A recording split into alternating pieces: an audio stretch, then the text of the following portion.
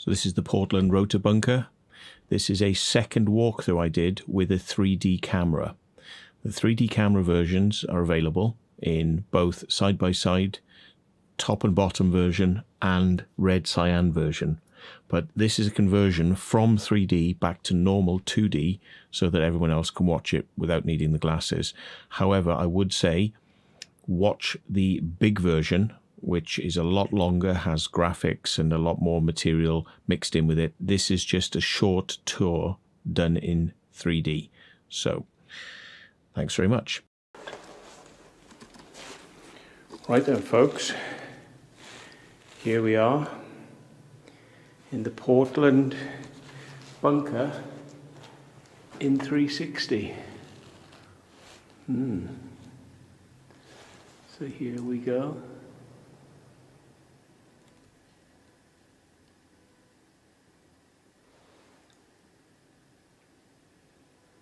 And that's the lift shaft. Oops, hang on then.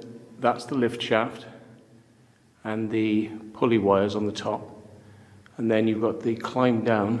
These ladders were installed, I believe, by English Heritage. So they are fairly modern ladders. And you can see along the wall where the steps would have been. So that would have been the original stairs up at an angle, going across to the right and going up again. So the stairs would have gone all the way around the edge of the room, and there's the nice view up, and there's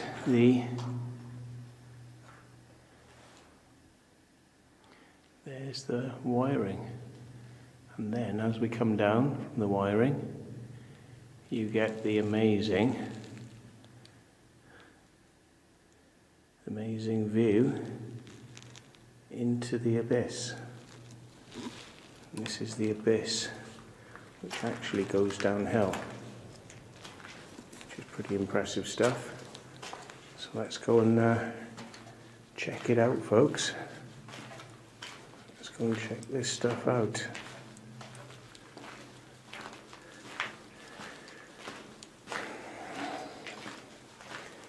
So it's probably about a 3 degree, 4 degree angle down.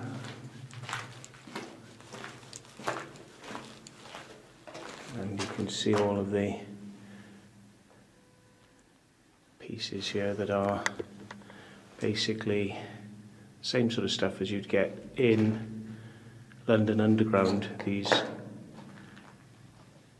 concrete and metal plates.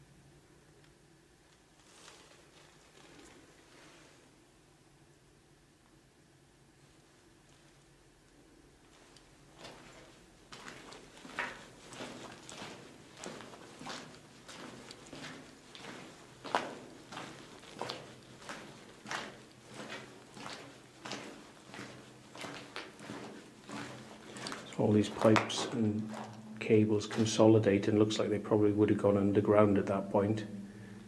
So they would have gone down into the concrete channel down the side, so that this bit was kept a little bit cleaner. It doesn't look like the cables went, so they would come from there, and again on both sides they would just go down and into the concrete along the edges.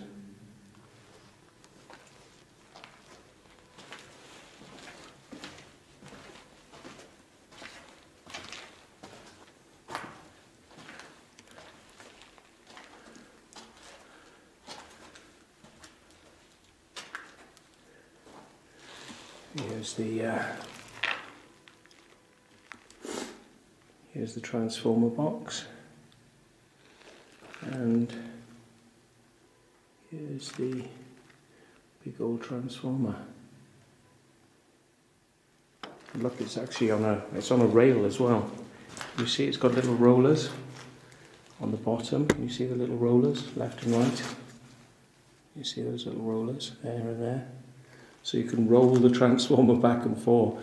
It might even be that if there's a explosion on the surface, that it kind of has a bit of give.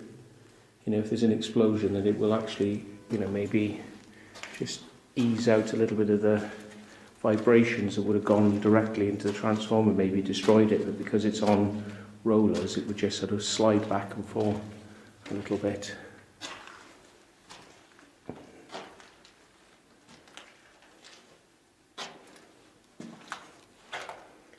So here's your door, big old door with its rubber seal still intact.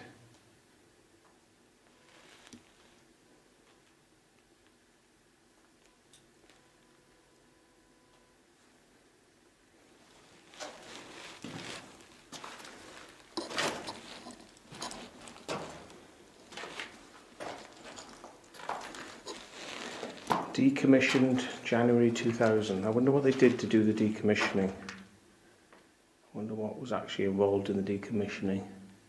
2000, so that's 22 years ago, because we're in 2022.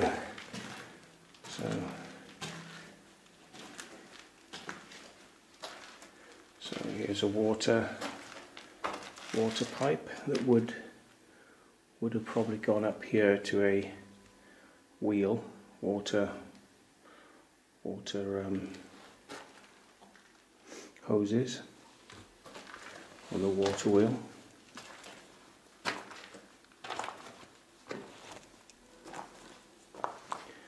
A little room in here with oily slime down the walls on the other side. Oil leaching out of something. That's weird. Sounds like I heard noises in the vents then. Couldn't be rats down this low. There's no food down here for them. I wouldn't think they'd be bothered, but it sounded like I heard something over there. And that oil stuff, it's kind of weird. I don't know if I remember seeing that earlier on. Probably did. I don't remember it shining like it was here. So whether that means something, don't know. What's this oily stuff on the walls then, folks? Anybody got any idea? I'm pointing at these drippers here, these drips. What's all that about? Yeah, and you've got these boxes here, which I think would have been... Oh shit.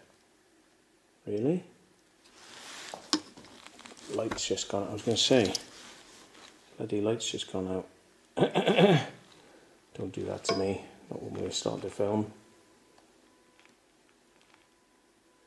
So let's get it done then, folks. This is the big room. It's the big old room, which you get most of the rotor bunker, so it'll probably be radar screens in here. Lots of radars, lots of vents, lots of noise. And you've got all these connector boxes on the floor, which is where all the radar cabling would have gone, in these long trunk cable boxes here. And it goes all the way around the corner and ends up going to a gantry, a viewing gantry, which I'm going to try and get up, but I don't know how we're going to get up there. But there's definitely a way to get up it, because in the rooms following you'll see that you can see the gantry looking down. So again, another room with a bit of a sump potentially underneath it. And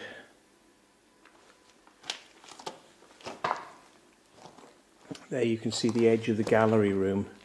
So it's going up at an angle. It's going up at an angle, but then above it there's a walkway around the edge. Now that is probably not very safe, but we shall see, because we like a challenge. Oh look, there's a hot water boiler. I missed this, and I also missed the walk up to this gantry up here. So oh dear. Right, let's get that head torch on. Let's go for climb. What's up here then, folks? Is a gantry. Wow. It's just a walkway on top and an air pump. So let's get up here and we'll show you what's here. It's a bit of a odd space. I've not seen a space like this one in these bunkers before, not like a little gantry like this. It's weird. Wonder what would have been up here then. Got a little bit of air pumping equipment going on here. But what was the purpose of having this space up here? Just a bit of extra space. Funny, huh? Funny. Wow.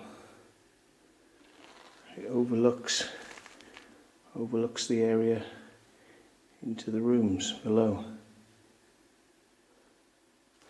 So let's go down and walk further along before we get into the mode of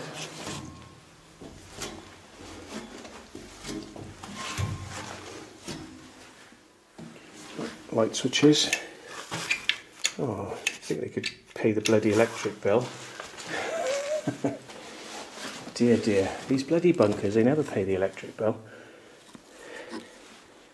So, lots of the floors all gone here. Probably wooden floors in their day. Just rotted through. I'm imagining that's what's going to be the case up here with this in a second. And you can see the balcony here. Can you see the balcony up there that you walk around? It's definitely a balcony.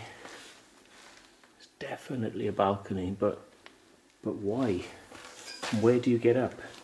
Is it actually in this room? I'm going to have a quick look around the corner and see if we can see the way up. Let's have a quick look. Ooh, that sump is evil. Oh my god, that sump is so deep. That is really deep. Oh my god, I can see the stairs. There's no way we're getting up there. Do you know why this sump is so deep? That goes down into the abyss. And I know why that goes down into the abyss. I think I do. I think I know why that goes into the abyss. I'm guessing because some of these rotor bunkers used to have a very deep projection pit. Now I think they've got rid of the projection pit because the projectors would have been down, right down there, projecting upwards. So these people on the gantry who were walking around on the gantry would see on this area, they would see an image. But I think that they've changed it and they've put these I-beams in later. They've put these I-beams in later. Now, because look, there's air vents as well. That kind of proves a point. Why would they have air vents going down into the abyss, going down there into the abyss? And it's because all the projectors that were down there, which were probably arc projectors, probably needed to be cooled. So there's a vent over there in that corner, and there's this vent here. And you wouldn't have that for a sump, would you? You know, somebody was meant to climb down into this lower space and operate and service the projectors which were shining up. But I think they probably just changed the design of this room so they no longer had the projectors down underneath. and they just probably had a plotting room or something in here, and God knows when this when they last used the gantry. But does the gantry go back around to where I am? No, it doesn't. Oops, focus, there you go, focus. But those stairs, wow, those stairs have long disintegrated, and I would imagine that because all of this gantry is made out of wood, that realistically you wouldn't be able to walk. You wouldn't be able to walk there because you'd just fall through. So this is a no-go. But it definitely is a balcony gantry room. Very interesting, isn't it? So let's get out of here, take you somewhere else. Whoa. So now we've got female toilets. Female toilet, and as I said, it looks like there's some sort of fire, maybe in just a, and it smells fire as well. It smells like there's a small localized fire took place in this place. Don't think it got all the way along the bunker, but certainly in this section, you know. Let's have a look, see if we can kind of work out what's going on. See, this blackness only goes a certain distance up the wall, and you'd expect if it was fire, there would be more fire at the top than at the bottom, more smoking, and the top doesn't look too bad. So it's weird. It's weird trying to work out whether there was a fire in here, but look at all this like slime and grime in the lower half. What is this, folks? Why would the slime be down lower and it doesn't go up higher? That seems like the reverse of what you'd have with a fire. Does anybody know? Look, the slime is everywhere. It's even on the toilet. It's on the hand basins. It's weird, isn't it? Isn't that strange? And look, just so we can show, that's how intact this bunker is. That's how good it is. Because the toilet is not smashed. And that's probably asbestos lagging on that pipe there, on the left hand side, that smaller pipe. The asbestos lagging. Yeah, so the cistern's gone from up there. That would have been where the cistern was.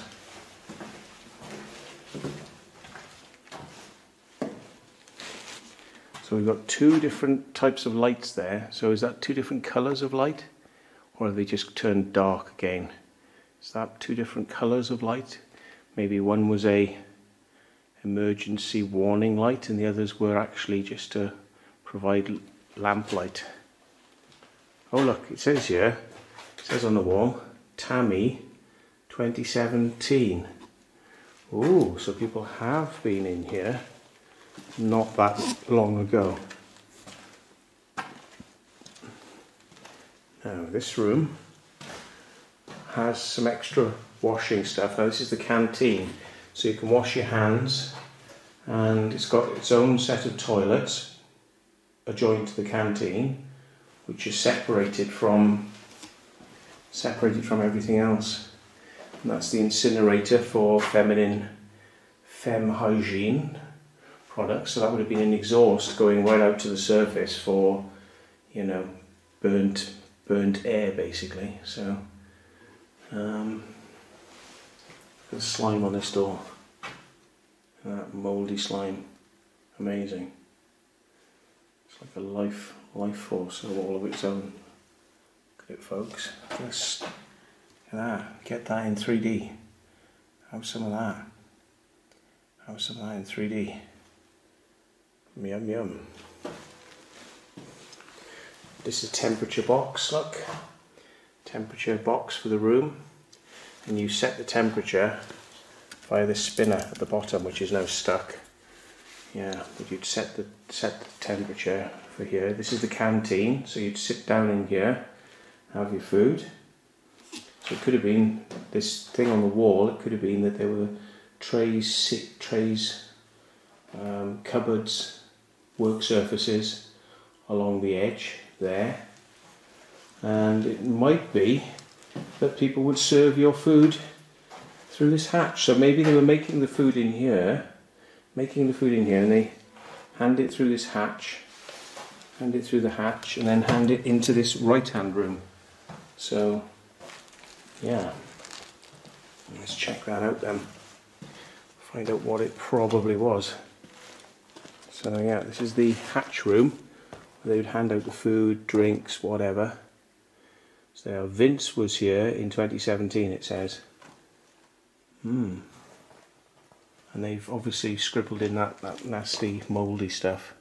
So was this the room for the canteen then, or was this where they cooked? This is probably where they ate. So the other room was probably where they cooked, because it's bigger. And this was probably where you ate your food, in this room. So they'd hand it through 2 hatches to get to you. Interesting. So this then might have been a bar. In a strange way, I imagine that this was probably a bar, and they would have probably alcohol in there, so they could keep the alcohol from the kitchen staff, and they could separate it out. So the kitchen staff would hand the food through both hatches, or bring it round the corner and bring it in. You know, but that's probably why they've got this hatches, to keep people from getting their hands on the alcohol, I would imagine. And you've got your vents up here for the eating area. Vents. Right. And here you've got your pump room. Pump for the air filtration and air cooling. This is your AC, air conditioning basically.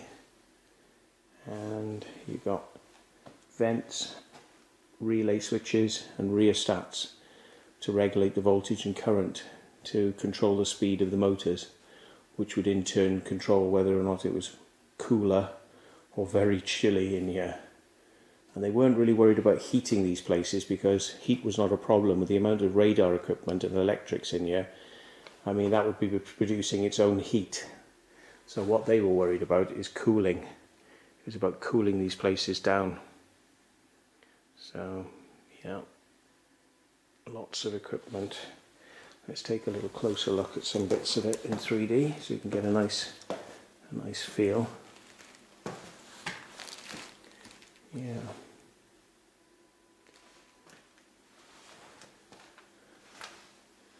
There's a little viewing port there, so you can inspect probably the oil on the bearings.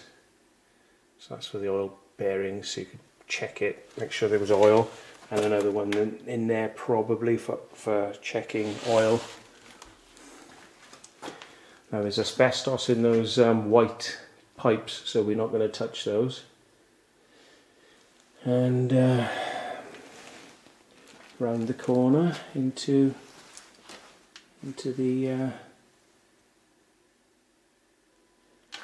more pumps. So pumps, pumps and pumps. And I imagine this is dual redundancy. So you've got one electric motor on the right hand side with a big pump wheel for gear reduction, and in case that went out of service, they could switch to this pump here, and carry on whilst they serviced the other motor and other bands systems. So they dual redundancy, so they never would get to a situation where they weren't operational from a air and cooling point of view. So dual redundancy. You have to keep the air flowing down here, because with people working underground, the air getting stale would mean people passing out. So there we go. We're down now, back behind the probably water in this. It's probably, don't know. Could be water. Could be a big old water tank, and more pumps, mini pumps, and a humidifier and chiller unit, which I believe would be in there, would be spraying water, which was pumped in, and as it came through, it would have the air would be passed through it, which would then chill the air by condensation you know, taking the heat out of the air with the water, and it would also reduce the particulates in the air as well. And there's the filters. There's the air filter system, and we can probably see in a little bit. Hopefully that looks nice in 3D.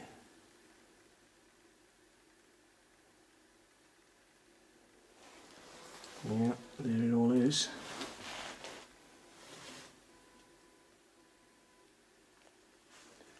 So, let's go and have a look at some of the other bits.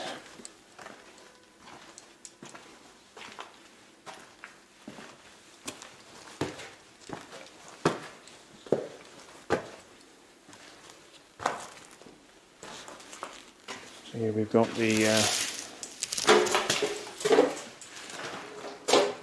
your common and garden bus bars for red phase, green phase or yellow, red, yellow and blue, and negative. So this is the multiple phases coming in, and you've got your switch gear, multiple switches, and all of the phases going off down along the bus bars. So you've got all the power would come in through here, and it would have been showing you on this box where the power was coming in, whether it was coming in from the main supply outside or from your backup supply, which was down here. It tells you how many amps you're using. And look at the metering here, like, I mean, 600 amps, 800 amps maximum. So that's what the meter can show you. Imagine 400 volts, 800 amps. So let's do the maths. Right, 400 times 800. So what would that be? So let's say 4 times 8, so 16, and so it'll be a bloody hell, 1.6 megawatts, is it?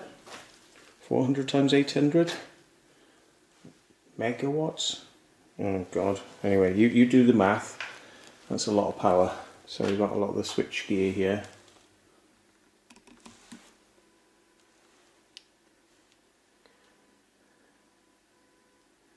Switch gears and wires.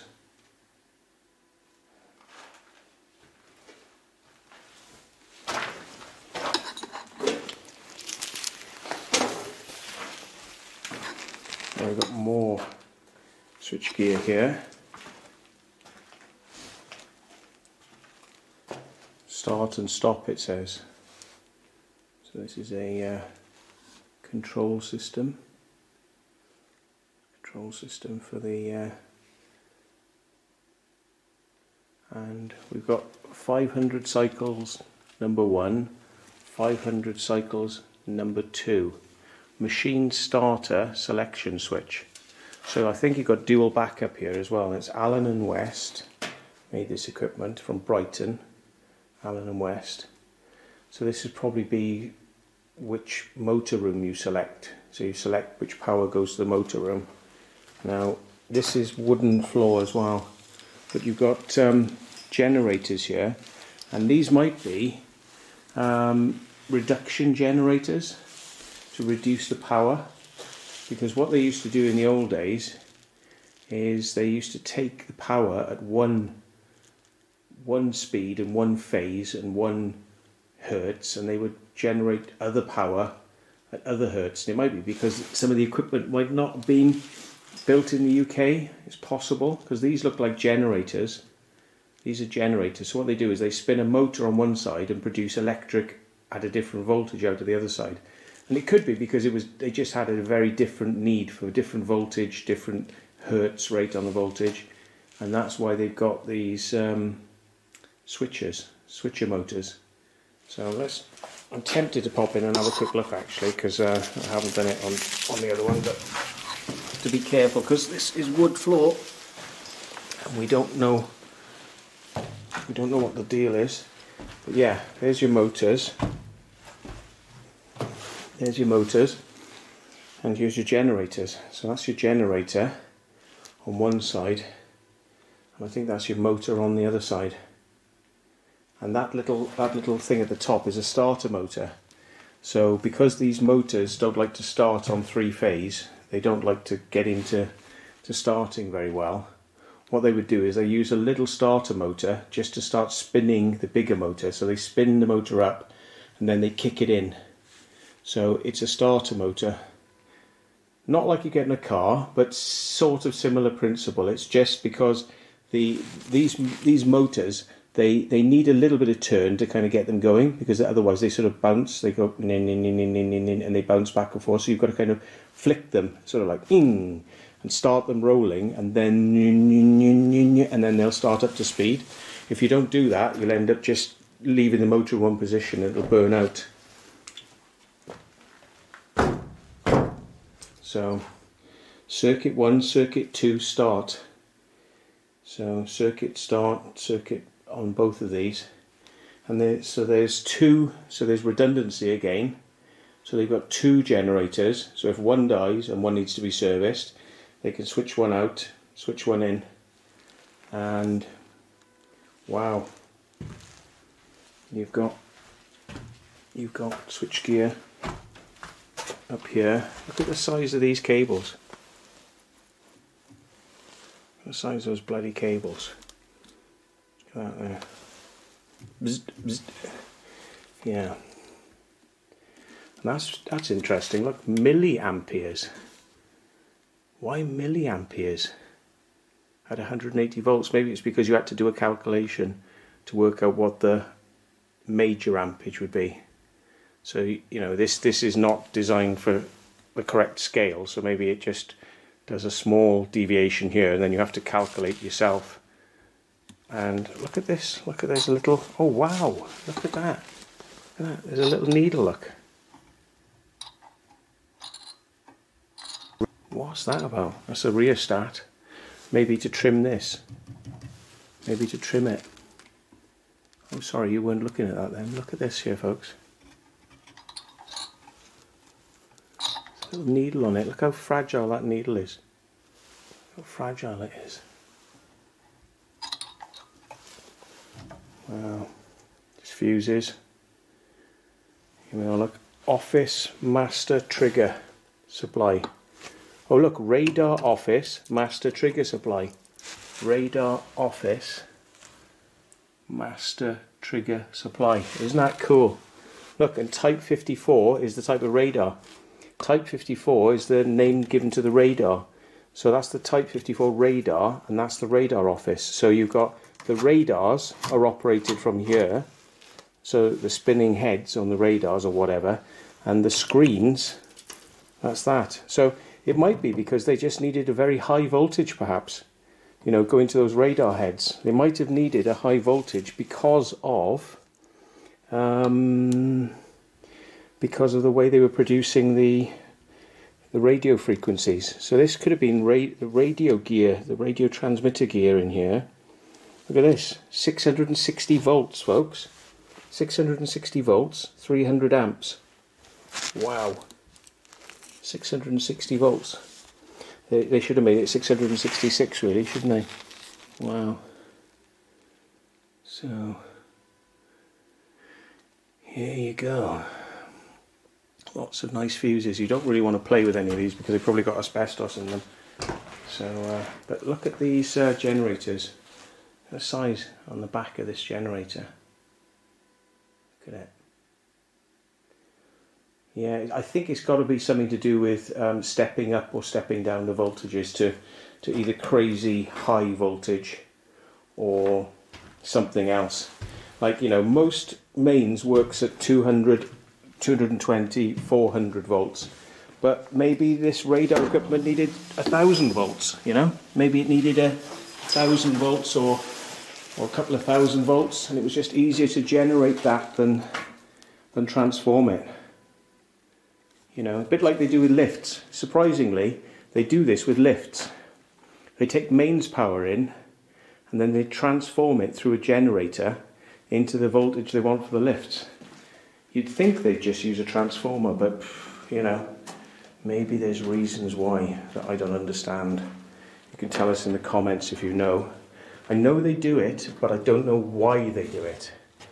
because, as I say, transformers would do the job. Why do they have to actually have a spinning generator to do it? So maybe you can fill us in, folks. If you know stuff about this and want to come on the show and tell us. Here's the vents. Vent pump supply from outside. So this is why they keep this room sealed, because this is on the air supply side. So they keep this room, keep this room separated out. So there we go. And then we've got the got another filter, and we've got the emergency escape, which we can't really go back up because it's a bit dodgy, that ladder. I'm not 100% on that. We did try it earlier on with the big camera, but I'm not going up it again. So more vent fans, and again dual redundancy, so if this one breaks down, you have a spare. Because they can't afford to take chances in a place like this. They have to keep running. They can't evacuate the staff just because the fans have gone off. They need to keep it running, so everything has to have a dual redundant backup. And there's a sump with a compressor or a pump. Could be a sump pump, could be a compressor. I think it's actually a water pump.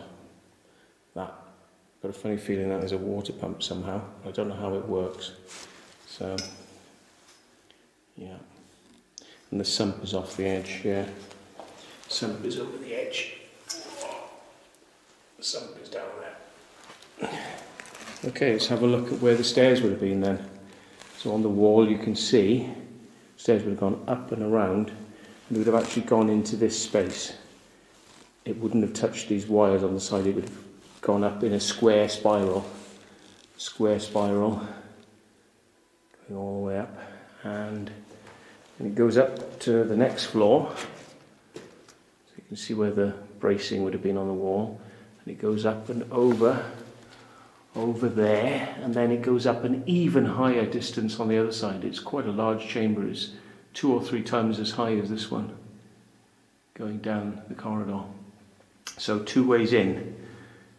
You know, this way was a spiral staircase way in, and probably went to one of those long slanted walks as well, like we've seen. And the other end had the lift shaft, so it had a lift down as well. See where all these cables would have come in, and again the cables would have gone down into the floor space to go along. You can see the leftover remnants of where the cables were chopped off there. So there we go.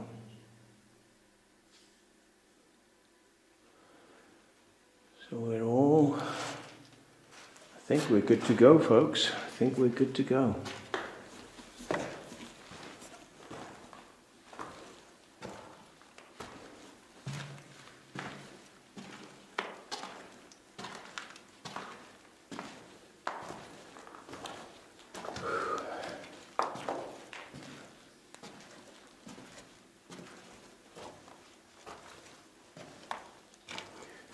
They've obviously had a third ladder. It might have been for that other end, so because they definitely would have needed a taller ladder to get all the way down there.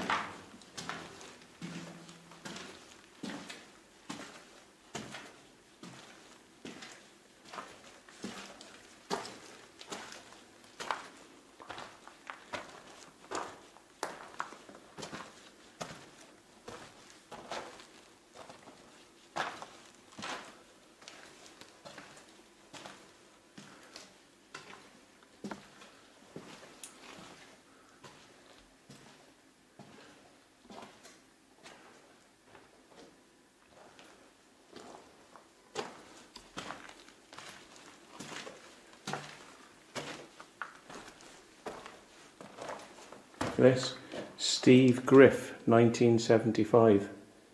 Wow. That would have been when the bunker still had a lot of stuff in it. Somebody managed to get in here and do some graffiti in 1975, but it probably wasn't in use, but it still had a lot of stuff in it.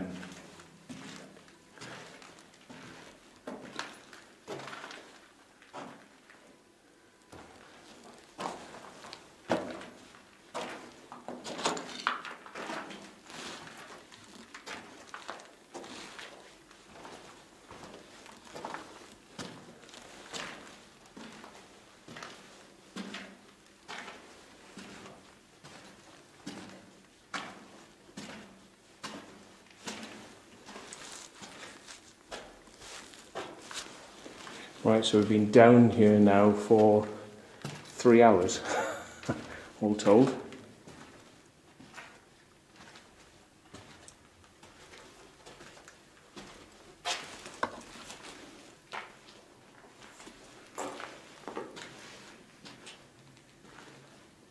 You hear the wind.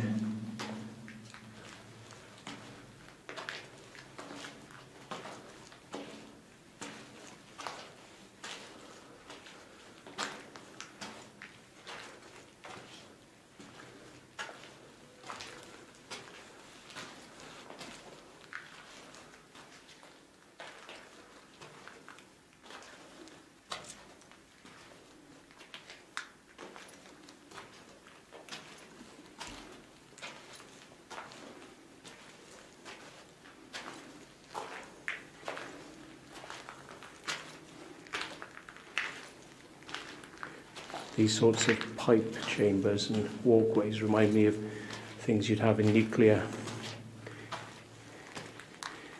silos. Very reminiscent of walkways you see in those sorts of silos.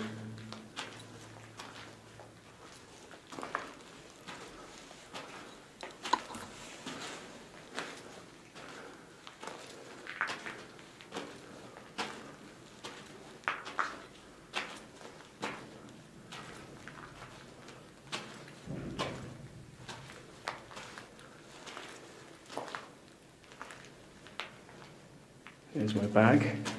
So I'm going to have a rest and then I'm going to do some 360 photos. Do a few. And then we might be heading on our way.